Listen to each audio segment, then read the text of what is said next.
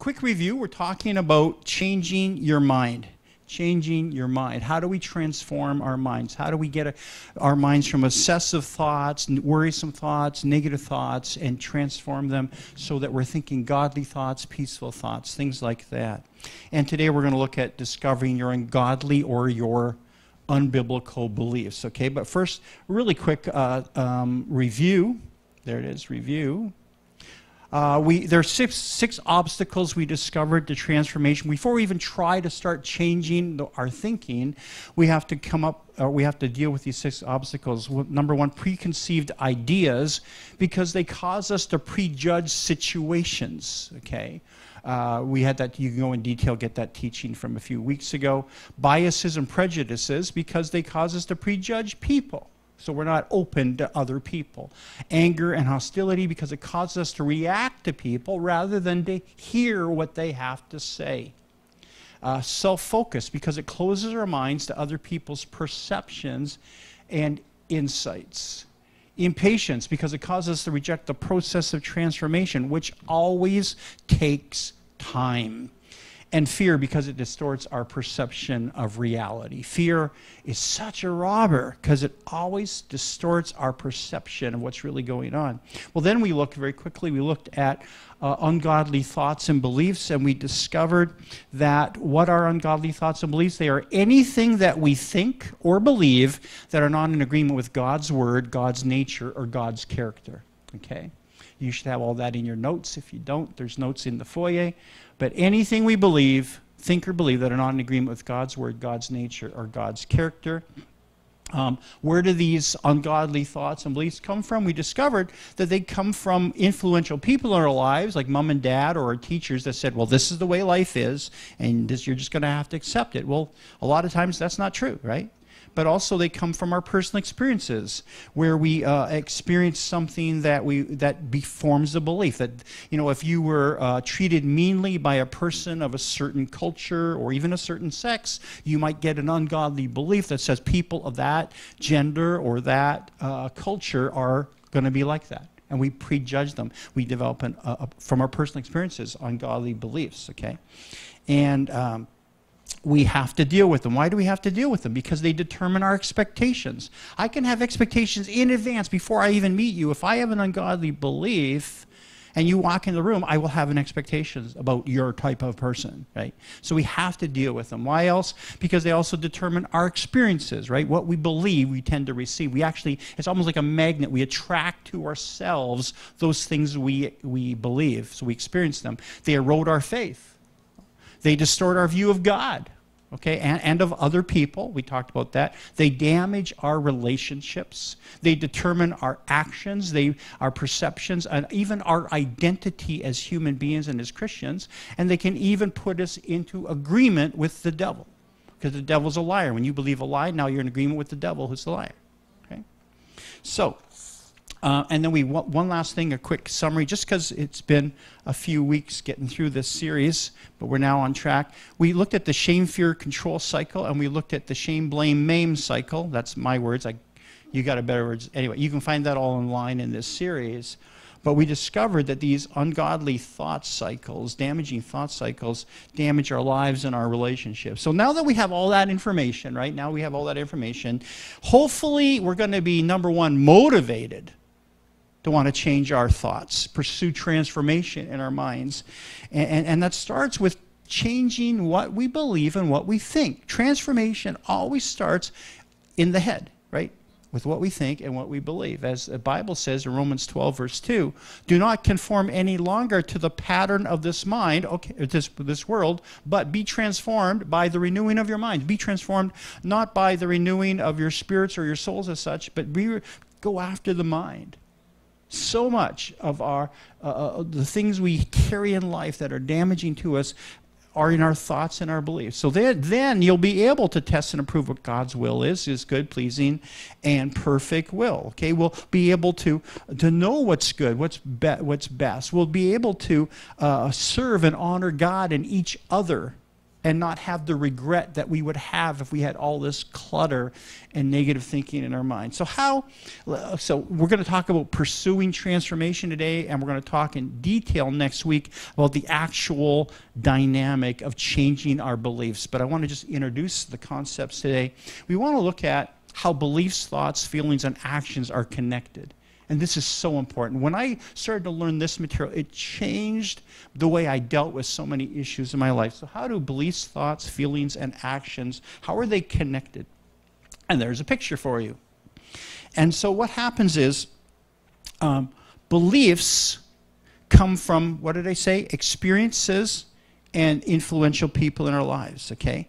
The things we experience cause us to form conclusions which become beliefs, and the things that we're taught by influential people in our lives, that we just accept them as being true, okay? I had one guy, and his dad used to say, well, if your last name is this, then you're going to struggle in life. And that's what he was taught. If your last name is this, you will and so he taught that to his son. If your last name is this, you will struggle in your life. Basically his name. And so as a result, grandfather, father, him and his son all struggled because they had an ungodly belief that your last name determined your destiny. Okay? And for example, if you had a bad experience with a law enforcement officer, you may conclude that you can't trust any policemen, any law enforcement officers, and that conclusion from your experience becomes a belief. You may have had a good experience with a certain person of a certain political party, and because of that, you had experience that formed a belief that all people of that party now can be trusted. Well, nobody's taken that way. It's fun, interesting, right? Okay, anyway, but because the average person has a lot more negative experiences than positive experiences, the average person. Therefore, most of us have more negative beliefs or ungodly beliefs than we have godly beliefs. And unless we purposely try to change our beliefs, we'll be so limited in our lives at the area of our beliefs. But here's the problem. Your thoughts, where do our thoughts come from? Our thoughts come out of our beliefs. Okay? Our thoughts always come out of our beliefs. Every thought we have is a result of what we believe. If we think a happy thought, it's because we believe there's something to be happy about. If you think a sad thought, it's because you believe there's something to be sad about. If you think a fearful thought, it's because you believe there's something that you need to be fearful about. So all of our thoughts come out of our beliefs, okay, which comes out of our experiences, right?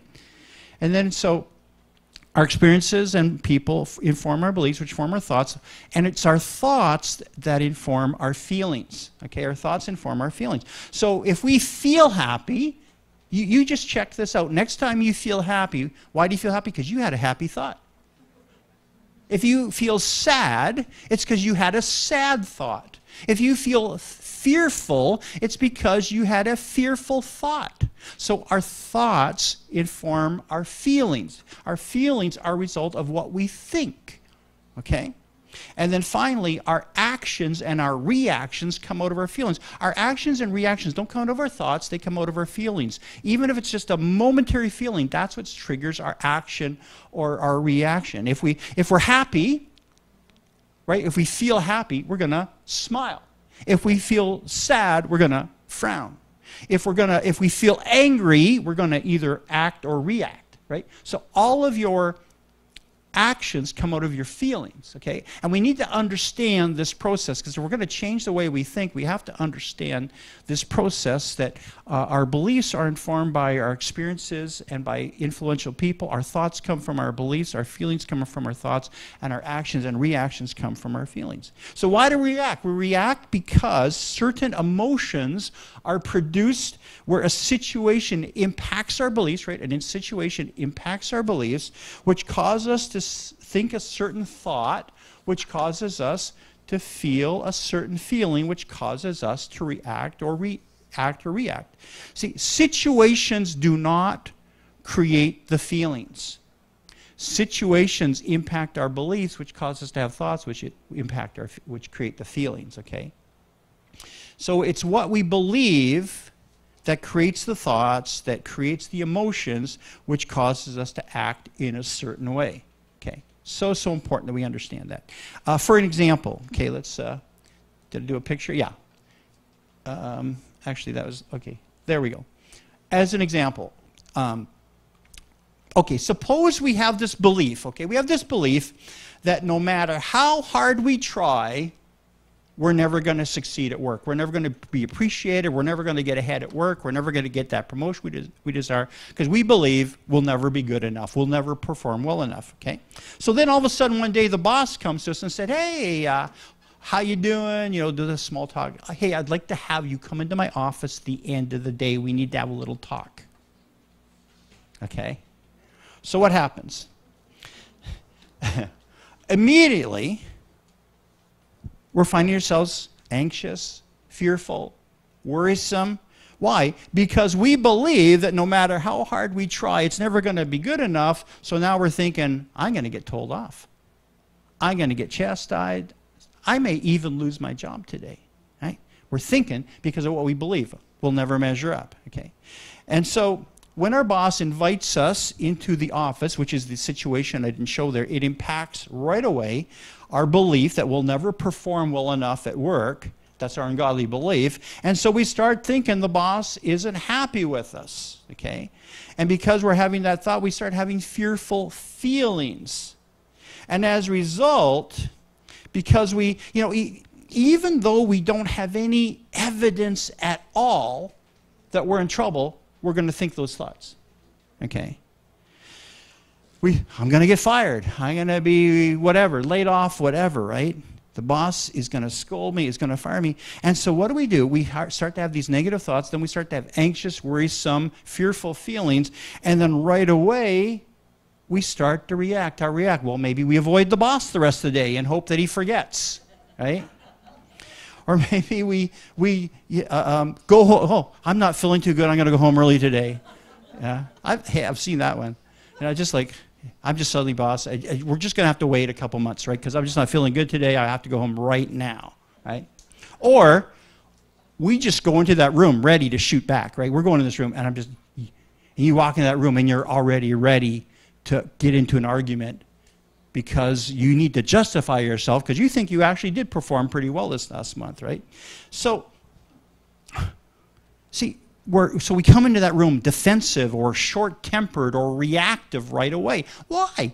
Because of a situation touched an ungodly belief that created this whole setup of feelings, thoughts, feelings, and emotions, right? Now, the other thing is that by the end of the day, you're also probably going to have a neck ache, right? Or maybe a headache from all the stress, the self-stress that you put yourself under because of your negative thoughts, your negative feelings, and your negative emotions, right? So this is how it works, okay? And so often, our thoughts, our feelings, and our actions, they're not caused by the situation. They're caused by the ungodly belief that we pass, that we interpret that situation through. So if that's true, then how do we discover, okay, and as I said, I'm just starting the process today, how do we discover if we have any ungodly beliefs, okay? Well, we can ask our spouse. That's an easy way. And when they are giving the permission, they'll probably take advantage of it and say, well, as a matter of fact, I've been wanting to talk to you about this list of things, okay? Or maybe you ask the Holy Spirit. That's always good because the Holy Spirit is, you know, Bible says that my sheep hear my voice, so the Holy Spirit will talk to us. But there's also another way that, because I'm more left brain than right brain, I have another way that helps you right brain people. You just get revelations, right? You just get, you know, God just writes it on the wall as you're sleeping. It's like, there it is, right there, right? But for me, if you're more a little bit left brain, this is what I do, okay? There's a thought, too. Mary's volunteered. Okay, I shouldn't do that on the video, right? A certain person at the back of the room of the female gender that loves me very greatly would like to volunteer to help expose my ungodly thoughts. Thank you. How can I not feel loved right now? It's like I'm feeling a warm feeling right now because I have a godly belief towards you. And so I'm feeling happy thoughts and happy feelings right now. You may even get a godly hug at the end of this meeting because of this process. Thank God for the process, right? Okay. But no thanks, right? Yeah. Okay. So every action starts with a belief that's impinged by a situation. Okay, so we have to trace every action back to the belief, but we can't just do that. We have to go step by step, okay? And so the first thing we do to discover ungodly beliefs is trace every action to a feeling, okay? Because whenever you react, if you're smart or if you're wanting to be transformed, let's say, as soon as you catch yourself in that inappropriate action, go, now what was I feeling? What was I feeling at that moment? See, the Bible says in Matthew chapter 14:26, when the disciples saw him walking on the lake, they were terrified. They had a fearful feeling, and it's a ghost, they said, and so they reacted. They cried out in fear. See, every feeling causes a reaction, right? So if you're going to have a reaction, try to trace back to what the feeling you had at that moment that caused the inappropriate reaction, okay? Figure out what it was, right? The disciples reacted in fear because they had a fearful thought, okay? So whenever we react in an undesirable way, we have to purposely ask ourselves, what were we feeling at that moment? Just try to catch your feeling. Ask yourself, when I reacted, was I feeling threatened? Was I feeling maybe unappreciated, abandoned, rejected, ridiculed, ignored? What was I feeling that caused me to have that negative action? So that's what we do. The first step is what feeling caused me to react the way I did. Trace every action to a feeling. Okay. Then step number two, we'll see that in a second. Psalm 139:23. Search me, O God, and know my heart. Test me and know my anxious thoughts. He said, I have some feelings that are leading to some thinking here, right? So even David said, God, show me the thoughts that came out of, what did I just do? Help. Oh, there we go. Okay, good, because the teens are in teen class now. So, so check my feelings because of what I'm thinking. Basically, David prayed to God. Okay, so here it is now. So what are we doing? We're tracing the feeling. Once we understand the feeling, what was I thinking that caused me to feel the way I did? Okay, were we thinking that someone was trying to manipulate us? Were they trying to threaten us? Were we thinking that someone was trying to hurt us, to trick us, deceive us, to humiliate us? What were we thinking that caused that feeling?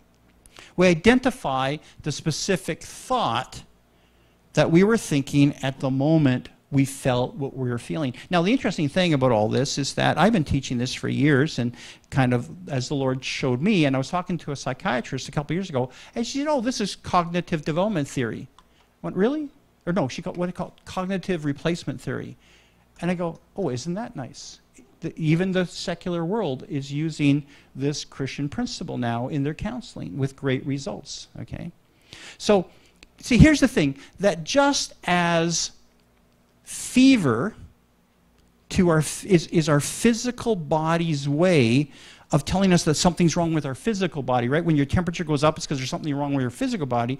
In the same way, emotions are our way of telling us, or God's way of telling us, there's something wrong with our thought life. So whenever your emotions are out of whack, God's trying to tell you there's something wrong with one of your thoughts, okay? And so our goal is not to hide our emotions, which is what a lot of us do, right? Our goal is to instead use our emotions to detect what we're thinking at that moment, okay? What we're thinking that's false. And if we examine our emotions, they will tell us what we were thinking when we had that negative emotion, okay? 2 Corinthians chapter 10, verse 5, we demolish arguments, okay, and arguments basically are our thoughts, right, that are what we call resistive thoughts or whatever. And every pretension, and a pretension is basically a belief based or a thought based on a wrong conclusion, right? It's a misperception, whatever. Every pretension that sets itself up against the knowledge of God or what God says is true. And so we take captive those thoughts and make them obedient to Christ. So there it is right there. We have to take those thoughts captive. We catch them. We catch our thoughts and see, what on earth was I thinking, okay?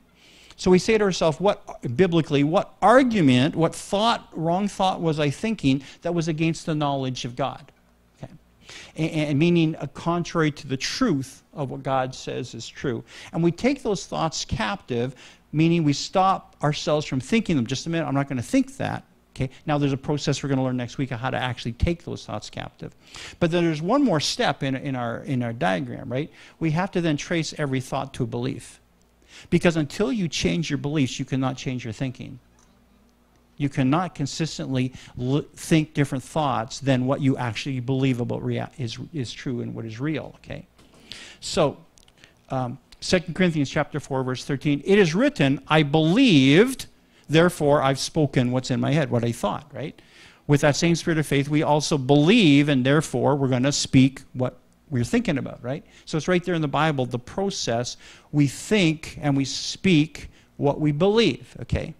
So the Apostle Paul, he said that he spoke what he was thinking because of what he was believing. So we go to that step now. Okay, now we've traced our wrong actions and reactions back to our wrong feeling. Then we trace our wrong feelings back to our thoughts. Now we have to trace our wrong thoughts back to what was I believing, or what am I believing that caused me to think all of those negative thoughts. Okay? If we're thinking that someone was trying to trick us or humiliate us, then we're probably believing that person is out to get us. That person has something against me. I just believe it to be true. And therefore, everything they do, you're going, they're trying to trick me. They're trying to manipulate me. They're just using me. I don't know how. I can't even, there's no evidence, but I just got this feeling. Oh, the feeling now because of what you're thinking, because of what you're believing. Okay? If we're thinking that we might get hurt, we're probably believing that we're in a dangerous situation, even if we're not, right? We get suddenly reactive because we're believing we're in a dangerous situation. So suddenly therefore we're thinking more reactive thoughts, we're thinking having reactive feelings, and therefore we're actually reacting and we're staying in that reactive mode, okay? If we're thinking that our boss is going to fire us, then we're probably believing that our performance is not good enough for our employer. I had that happen when I was working in Hamilton, Ontario as a project engineer at the time, and word came down. We were all getting laid off. And I'm the junior guy. So of course, I'm going to get laid off because I'm just a new guy. I've only been there for like a year. There's no way I'm going to be kept, right? So I went home and I told Kathy, bad news tomorrow. The boss is calling me in. He's going to fire me. He's going to lay off everybody because we're in the middle of a big downturn in production and everything. I went in the next day, and sure enough, they called every last person in the whole department into the office. One by one, they came out, yeah, 2 weeks. Laid off. I got 2 weeks. I'm gone. One by one. I'm going in there. And I'm just going, oh, God, please just give me your peace, because this is, I just started this job. And I go in there, and the boss says, I've been checking your performance reviews. And I'm going, oh, here it comes. He says, you got the highest performance rating of any of our new employees. What? No, I couldn't even hear it, right? Because of my belief. I couldn't even hear it. Say that again, please. Anyway, long story short, 22 people in my department, the whole department, 21 got laid off, and they actually saved my job and moved me to another department. Like, wow. But I wasted 2 days of wrong thoughts and wrong feelings and having wrong reactions because of my belief.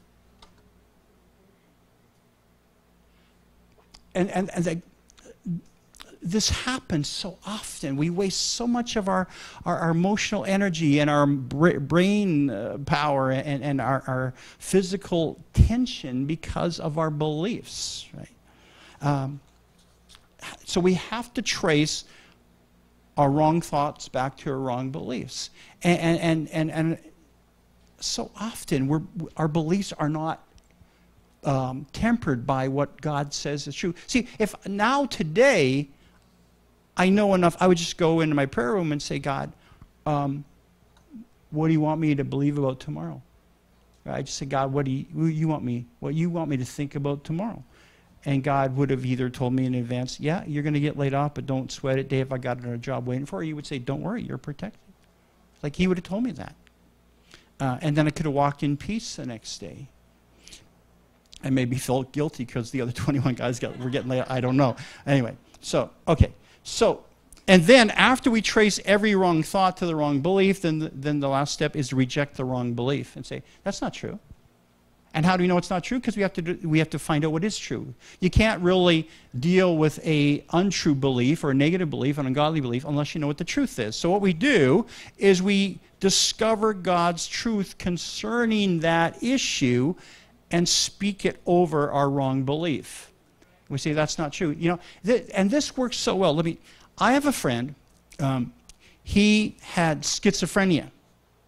And if we know schizophrenia, it's all about dopamine levels and your body sending out signals when they're not even supposed to be sending out signals, so you're hearing stuff that was never meant to be sent by your brain. Anyway, he had schizophrenia, and he struggled all through his teenage years.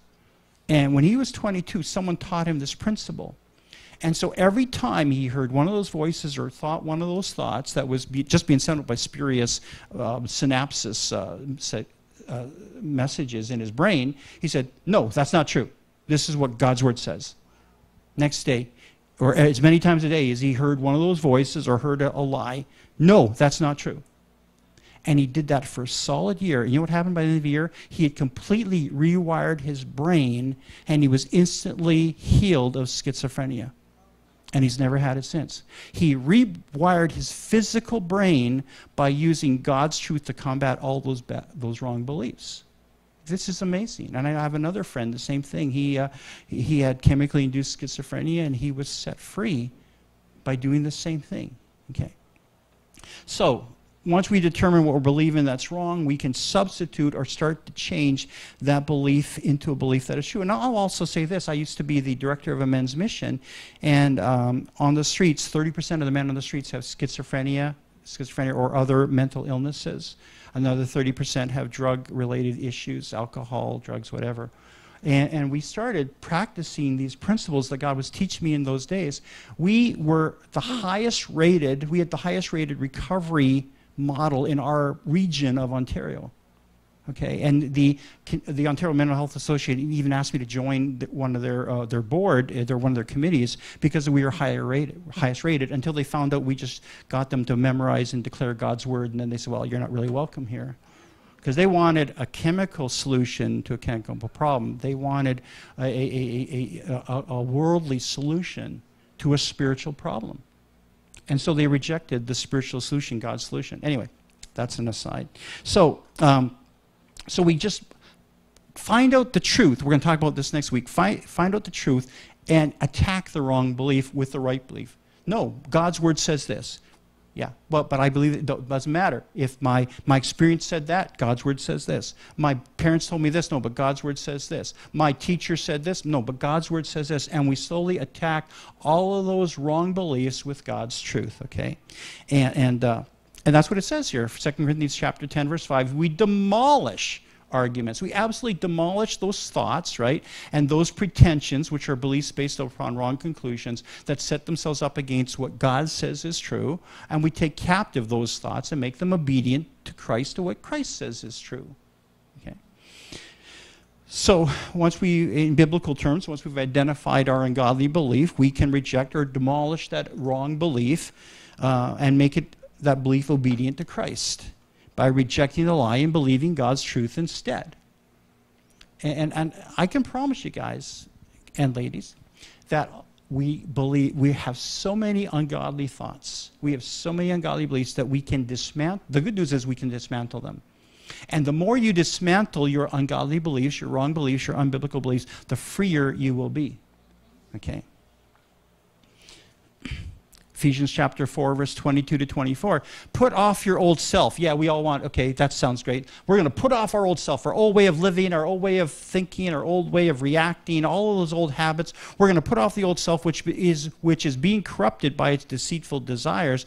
We're going to be made new. How? In the attitude of your minds, by your believing and your thinking, and then you'll be able to put on the new self. The new identity that you have in Jesus Christ. You can't just pretend one day, oh, I'm going to put on Jesus today. There, I'm completely changed. I have my new identity. I'm a child of Jesus now. If you're still thinking and believing in your mind your old thoughts, you're not going to embrace your new identity in Christ, which is free and delivered and saved and accepted and loved and redeemed you're just not going to be able to do that unless you deal with your thinking. That's why so many Christians immediately hear they're now in Christ and they struggle for years because they've never dealt with their believing and their thinking. Okay? Okay. So how do we put on the new self? We change our believing and our thinking. So should be kind of a summary. I just found out in my notes I have 2 summaries. That's interesting. So as we begin this process, here's what's going to happen. As we begin this process, we're going to start catching ourselves at the area of our actions and reactions, right? Like, oh, I shouldn't have done that. Oh, man. But what was I feeling? Okay. So when you're starting, you're going to start at the area of reactions. You're going to use your negative reactions to work your way back to your beliefs. But the more you work through the process, because you've learned how to catch yourself, you'll now get to the feeling and let your feeling say, oh, that's not right, so I'm not going to react. You stop yourself at the area of your feeling, right? And that way people are not going to get your wrath anymore, or your reaction, or your sarcasm, or any of these other things that I'm so skillful in. Instead, you're going to stop at the area of feeling. I'm not going to do this anymore. But then as you get more and more skilled, you're going to start to catch yourself at the area of your thought. And you're no longer going to have all those negative feelings and all those, those frowns that, the look. The parents give you the look. They had some negative thoughts in their head when they gave you the look, right? So, but our real goal is not even to stop at the thought level, because we don't want to be tormented by our thoughts. We don't want to have thoughts that are still controlling us and tormenting us and making us feel like failures and all that stuff. The goal is to change our belief system. Okay? The goal is to get to this level and change our belief system. To change every ungodly belief, every false belief, every unwanted belief into a true belief, a godly belief, so that our thoughts are always in agreement with God's thoughts. And therefore, if our beliefs are always in agreement with God's beliefs, then our thoughts are always going to be in agreement with God's thoughts, and our feelings are always going to be in agreement with God's feelings, and our actions and reactions are going to be the way God will react, and that's a pretty cool place to be. We're actually living and acting like God. But we'll never live and become like Christ, because isn't it what the Bible says, that we are predestined to be conformed to the image of Christ? How do we get to our goal? Deal with our belief system. Okay. Because that's what we want. We want to actually live the way God lives. We want to live the way Jesus lives. But we'll never live like Jesus unless we believe like Jesus and therefore think like Jesus and feel like Jesus, right? So one final example. I think I have one final push. One more time. Looks like we're not going any further. Could someone... There we go. I just want to have someone push a button. Okay, a final example. Okay, so wrong belief. There's something wrong with me, right? We call that shame. There's something, I don't know what it is, there's just something wrong with me. Well, if we really believe that, we're going to think lots of thoughts like, no one likes me. I'll never be accepted by my peers because there's something wrong with me. So no one wants to be my friend. And as a result, we'll start to become discouraged. We'll start to feel discouraged and hopeless and rejected and sad and depressed and all those things. And we'll get to the wrong action. We'll start to isolate. We'll withdraw from people. We'll hide from people. We'll stay home from people. We'll just avoid people. Okay? But if we can work our way backwards from that wrong action to the wrong feeling, the wrong thinking, the wrong belief, and then say, okay, God, what is the truth? What is the truth about this? And we discover the truth is, hey, I am fearfully and wonderfully made. I'm designed by God, and I'm fully accepted by him. I'm accepted in the beloved, the Bible says. I am fearfully and wonderfully made. God created me for a plan and a purpose, and therefore there's something in me that's worth getting to know. I may not have a lot of talents, but I know there's something in me that people need to hear. And if you start and you attack the wrong belief with that God's truth, then you'll start thinking the right thoughts.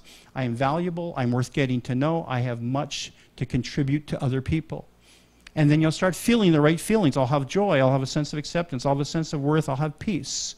And then you'll have the right reactions. You'll start to be relational, you'll start to interact, you'll reach out, you'll make friends, you'll bless other people. You'll suddenly be the person people want to spend time with because you know that there's something in you. You know, yeah, I'm going to do this. Yeah, years ago, year 2000, I think it was. Yeah, 2000, 2001. I used to go to all these conferences, right? And I walk in the room with that belief. I would actually walk in the room with that belief. I planted Destiny Church, 10 years, we growing, God was doing great things, but in my head was still this negative belief. And the belief was there's something wrong with me. Why would people want to get to know me? I'd walk in these conferences, nobody would pay attention to me. Nobody would want to talk to me. Nobody would invite me to their table. I'd walk in, I'd be all alone, and I would sit off in my little chair. You know, yeah, I really need that hug now, right? So anyway, but I learned this truth, and I started to apply that truth that I am wonderfully designed by God, I'm fully accepted by him, and therefore I have something to share. And I started to break through in the area of my belief that this was the truth. The very next conference I went to, I walked into the room, and suddenly people went up to me, hey man, good to see you, why don't you come and sit at our table? See, Bill Johnson says it this way, your internal reality creates your external reality.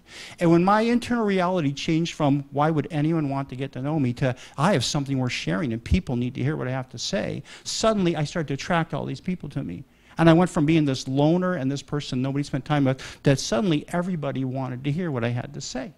Now, I didn't have any more wisdom than I had the day before. I didn't have any more knowledge than I had the day before. But now I had a change of belief that changed my thinking, which changed my feelings, which changed my reaction, my actions, and became attractional to other people. Okay. So, So our battle that we're going to talk more about next week, and I'm going to give you the really practical tools on how to change your beliefs next week. But our battle starts with taking every thought captive and only allowing those thoughts that are in line with our right beliefs, okay, which are based upon God's truth. And again, I'll just read that to you one more time. Do not conform, Romans 12:2, do not conform any longer to the pattern of this world, but be transformed by the renewing of your mind. Then you'll be able to test and approve what God's will is, his good will, his pleasing will, his acceptable will. And as I said, next week we're going to go more into detail on that. These are just the basic principles that the foundation I wanted to give you. And I said I'll give you lots of tools next week how to do this. Because God wants you to be transformed. He wants you to be free. Okay, Bible says it is for freedom that Christ set you free. So he's already set you free, but you can't walk in that freedom and experience that freedom until you've won the battle for your mind. Because it's our mind that controls our thoughts, our feelings, and our actions. Okay, so what are we going to do? Well, let's invite God to help us discover all those beliefs and thoughts that are not in agreement with his truth. And then let's this week begin to analyze our actions and feelings in order to identify which thoughts and beliefs are not in agreement with God's truth, and just make note of them. Just on a piece of paper, make note of them and say, okay, when I learn the next skills next week, I'm going to start to attack all those negative thoughts and all those negative beliefs, okay? But we're going to have to go back to the belief level, because you cannot consistently think godly thoughts if you have an ungodly belief, okay? Let me pray for you, and then we're going to do what we normally do at the end of the service. We're going to bless you all, and yeah, and then we're going to, in less than 20 minutes, we're going to have corn by faith. Father, we just thank you so much. We thank you, God, that you've given us a biblical process whereby we can be changed. We can become the people that you want us to become, and we can become the people that we want to become simply by using your biblical principles to experience biblical transformation, and we can come into the freedom for which you've set us free. So I pray, we pray, that you will help us to discover, God, just come, be part of the process. As David said, search me, O God, check out all my feelings, all my thoughts. Help us, God. Help us, God, to discover every belief that is not of you. And Lord, help us as we begin to expose those things to us, that we can be ready to tear them down, and as your word says, I love that word, to demolish them. Just like a contractor demolishes a building, you want us to demolish those ungodly beliefs and thought structures in our head so that we can be free and the limits come off, and then we can indeed do all things through Christ who strengthens me. Lord, give us your grace, we pray. Yeah, give us your grace, we pray, to embrace your truth so that we can be free and all the limits can come off. In Jesus' name, and God's people said, amen. Amen. Okay.